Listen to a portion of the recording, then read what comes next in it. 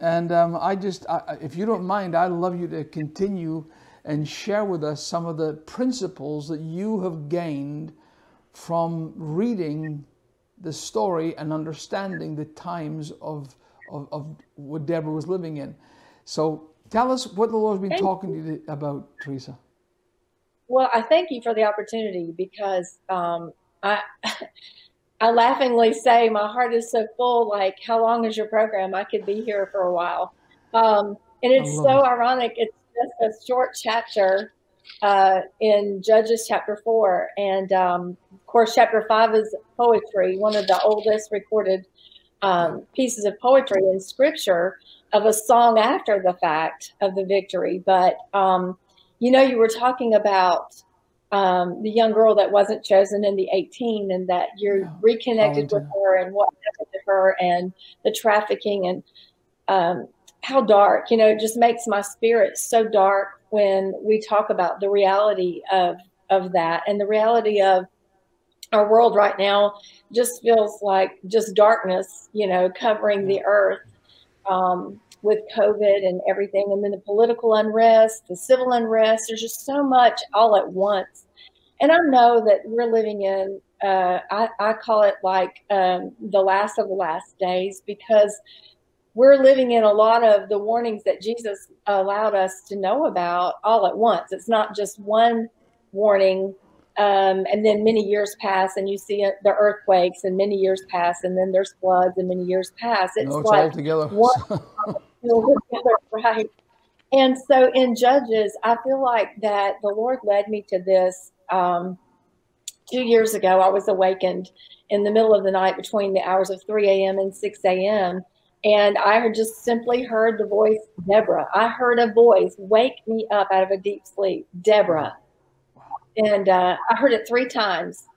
And on the third time, it was getting closer to 5:30, 6 o'clock. I was like, okay, Lord, I hear you. I'm awake. I reached for my Bible and I found her in Judges 4. I'm like, okay, what do you want me to see in this? And so reading the chapter was one thing, but it was about a month later. I shared this with the last program that I realized, yes, he wanted me to find her in the pages of scripture, but he was calling me to the Deborah mantle.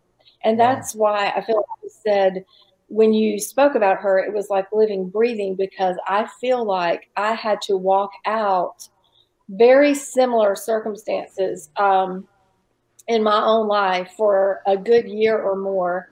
And the Lord made me hold this message until I lived it. Wow. And so I've literally lived this. And then in September, over the summer, I wrote this into a Bible study format. And then in September, I introduced the Bible study with women in our community, our church and our community. And we did like a 6-session Bible study over 5 weeks. And I thought, how just like God would it be that he brought this to me 2 years ago, made me hold it and birthed it right at the same time that Amy Barrett was being interviewed and selected for Supreme Court judge. Crazy. And I just thought that was so cool. Wow. And that she, mother of 7, 2 adopted children from Haiti. So anyway, there's a lot of correlation in that while we were going through it.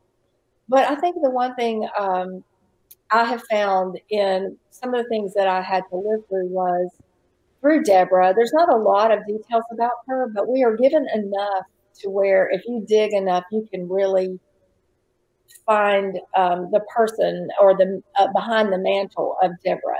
And her name, for example, means bee.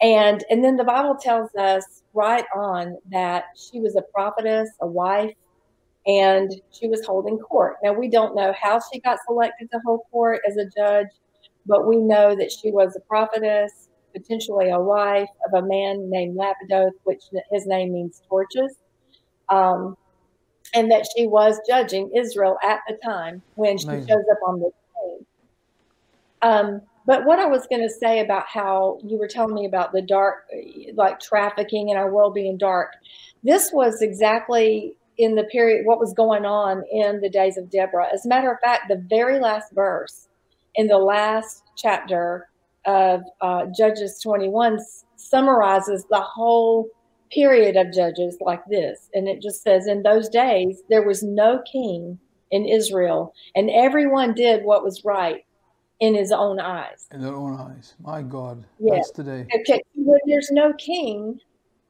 there's no rule. Wow. And so, same in your heart. When there's no king in your heart, there is no rule. You have no self-control. You just do what is right in your own eyes. And it just is a reflection of our society. That, Everyone does. The theme I hear today all the time is, this is my truth. Don't you interfere with my truth. And what happens when your truth hurts me?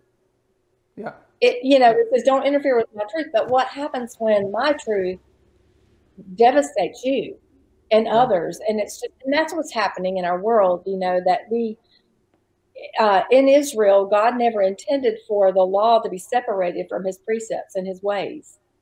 He meant for it to only work that way.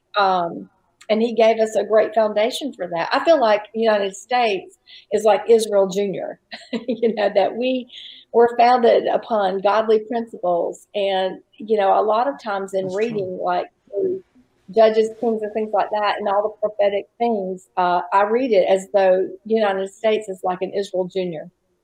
But that's a good analogy. Yeah. And so now, I'm looking at where we are and how we got here, and that I feel like we are where we are as a country, as a people, because there has been a great falling away. When you don't have a godly leader, people have no king, so there is no rule. And of course, you can't blame it just on one leader. I mean, it's filtered all the way down. It's a domino effect of even to leadership in the home through godly parents and being a godly person. And just and this cycle in the book of Judges, we can just see it in our own person. It's just a whole book of cycles of falling away from God, being given over to oppression by foreign leaders for the purpose of bringing them into such hardship that they will cry out to God. And of course, when they did, he always sent a deliverer and a judge, which would help them fight military battles to free them again. And it was just one cycle after another. Well, Deborah shows up on the scene after the third judge Ehud had died. And once again, it says once again, they repeated their cycle of doing evil in the eyes of God. They had fallen away from God's precepts and commandments. We have I don't know what you want to call it, but it's just sort of a banner or that we live by through Fayetteville Community Church that we pastor, and it's LGLEO, loving God, loving each other. Yeah. Because that truly summarizes everything in the book. Everything in the Word of God can be completely taken in with love God and love each other. And I find that when there's a great falling away, it's that you fall away from that. Loving God. One of those two things fail, and that's when trouble. Yeah, and that's profound. That's so true. So true. It is, and so it just doesn't take long when you fall away from that or grow cold from either one. Mainly loving God, because you can't do the other without that. That's your foundational one. But those two things are affected when we do fall away from God's precepts and his ways and his word, and our hearts grow cold toward him, or we become lazy or complacent. Then quickly our foreign enemies, which would be lust, greed, all those things that come in quickly and take us over and oppress us. And then we get trapped and in bondage. And then sooner or later, we just get so miserable that we cry out to God to rescue us. And he quickly comes on the scene. He always does. And then brings a deliverer or a judge through the voice of a prophet, through a voice of a pastor, a friend, a godly person that shows up, that brings the word for rescue and deliverance and help.